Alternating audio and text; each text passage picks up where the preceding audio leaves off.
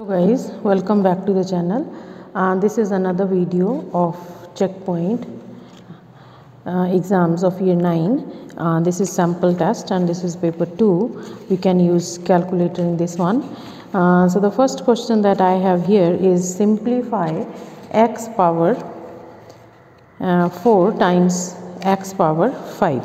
So we are using laws of exponents here, so which is very important. X power m times x power n, when base is same you are going to add the powers, right? So this is x 4 plus 5, so final answer is x power 9. So x power 9 is going to be the final answer. Now part 2 we have here is an expression. The value of x is substituted into the expression. Tick the operation that is performed first when the value of this expression is calculated. So whenever you will do here, so the first thing that you need to do is perform on x inside the bracket. Inside the bracket we have -2. So we are going to tick on -2 here. Right now, number 3, the length of the book is 25 centimeter to the nearest centimeter. Complete these statements about the length of the book. The lower limit of the length of the book is dash centimeters. So it is 25. So we are going to have 25 for the upper limit plus 0.5 and for the lower limit minus 0.5. The lower limit is going to be 12.25 minus 0.5 is 24.5 and the upper limit is going to be 25.5, right? Now number 4, the diagram shows two straight lines crossing a pair of parallel lines. These are parallel lines and these two lines are intersecting. Here are some statements about A.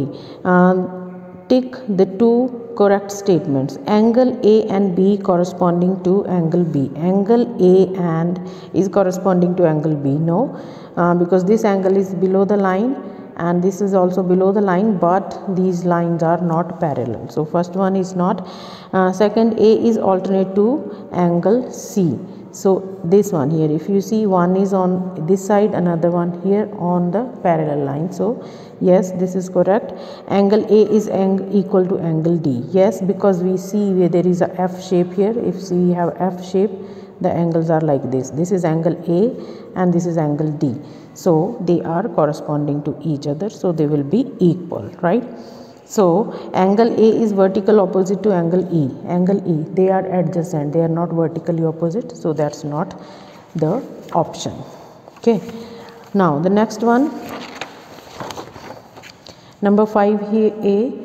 Find the size of each interior angle in a regular pentagon. So pentagon is a diagram, a shape having number of sides as 5.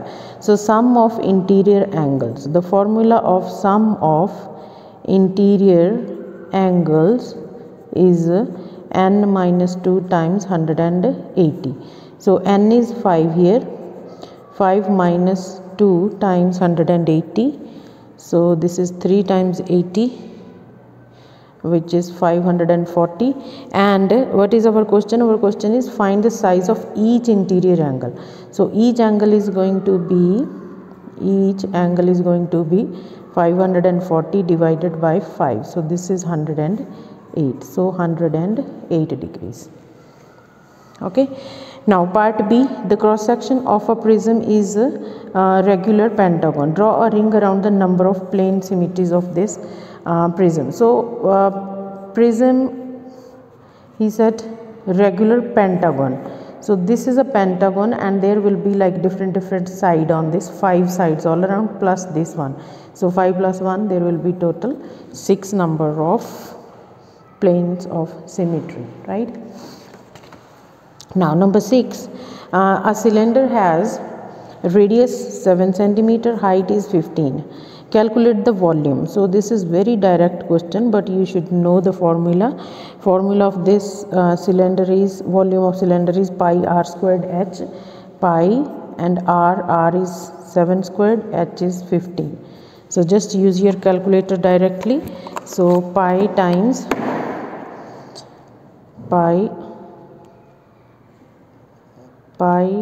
times 7 times 7 49 times 15.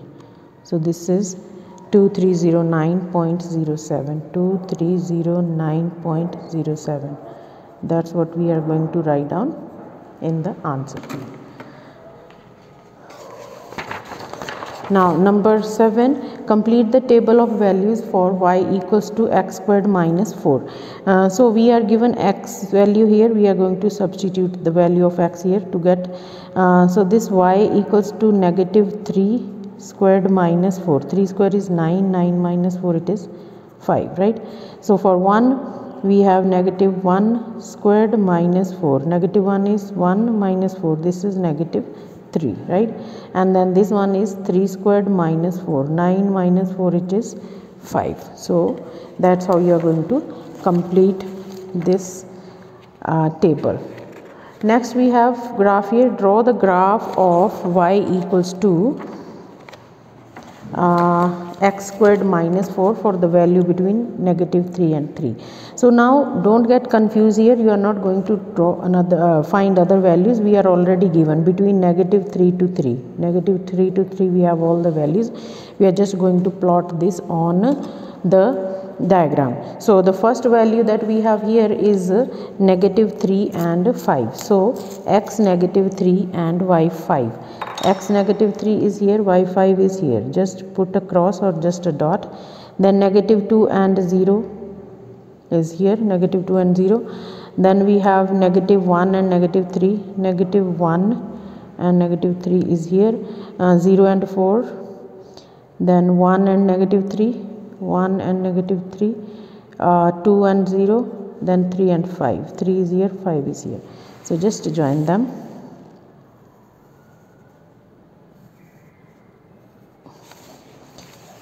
Just you need a freehand curve like this. So this is our graph, right?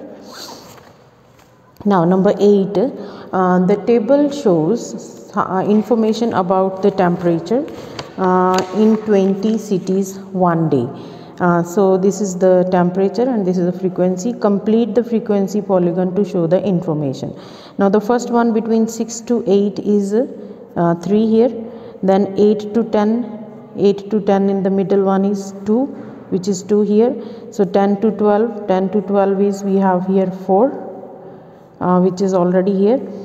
So next one 12 to 14, between 12 to 14 is 13 here, which is 3 is going to come over here. This is 3 here. Then 14 to 16, between 14 to 16 is 8 is here. So you need to use your ruler to draw this line. So that's it, right? Now put a ring around the interval that contains the median temperature. So for the median temperature, you need to have the median. Okay, so we will go back here. So we have total the temperature that is given for 20 cities divided by 2, it is 10. So here 3 plus 2 is 5, 5 plus 4 is 9, 9 plus 3 is 12. So the 10th value will go in this one. So 12 to 14, that is the median temperature here. Okay, so we will put ring here. Find the greatest possible value for the range of the temperatures. So greatest possible value we have here, we are going to have that is, for that one we need to have maximum, this is the range is maximum value minus minimum. So maximum temperature is shown 16, but less than that, there is no equal sign here. So less than that may be 15.9 minus we have 6 here. So 15.9 minus 6, that gives you 9.9, approximately 10 degree Celsius.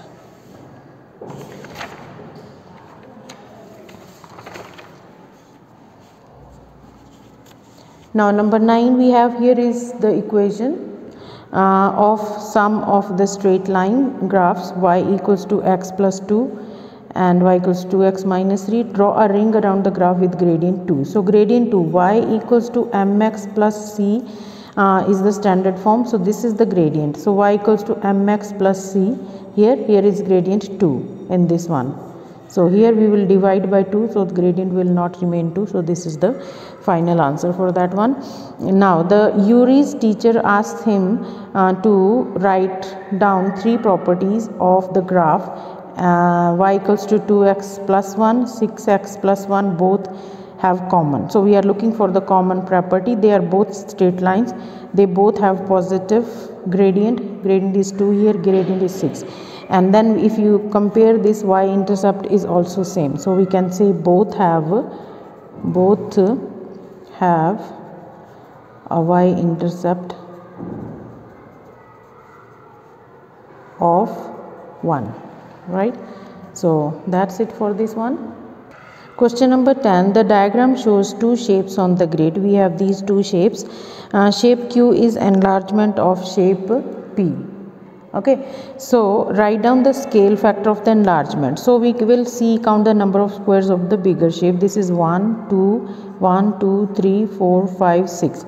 6 squares divided by, we have here 2 square. So scale factor is 3. Now center of enlargement. For the center of enlargement, we are just going to join the corresponding vertices. So I'm taking this one here. So 2 or 3 are enough. So it's ending at 0.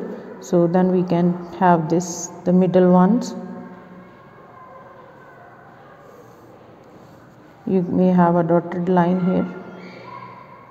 It's like this. So you see they all are meeting at point 0 0. So center of enlargement is 0 0. Now question number 11. The diagram shows a semicircle with radius 12.3.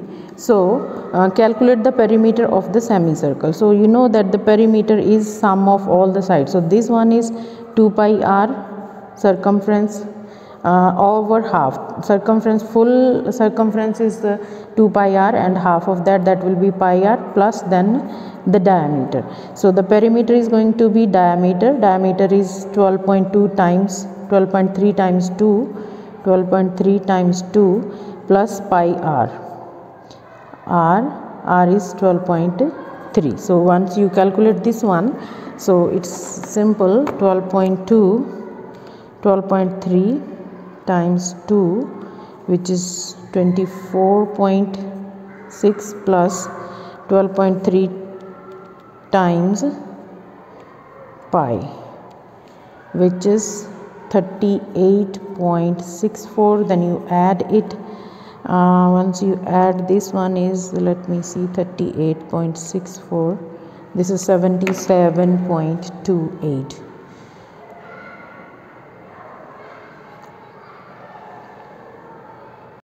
Sorry, I calculated this wrong. This comes out to be 63.24. So your final answer is 63.2. Now number 12. It takes 5 workers 300 minutes to decorate some cake. 5 workers, 300 minutes to decorate some cake. So find how many minutes would it for 12 workers to decorate the same number of cake. So now you see that 5 workers take 300 minutes, right? So 1 worker is going to take more time. So that means 300 times 5. Then 12 workers are going to take less time. So 300 times 5 over 12, right? So then we can just calculate. This is 1500 divided by 12. 1500 divided by 12 gives you 125. So 125 minutes will be taken. So that's it for this video. I hope you guys understood everything. Let me know in the comment section. Thank you so much guys. If you have not subscribed to the channel, please do so at the earliest possible. See you guys in the next video. Thank you so much. Be blessed.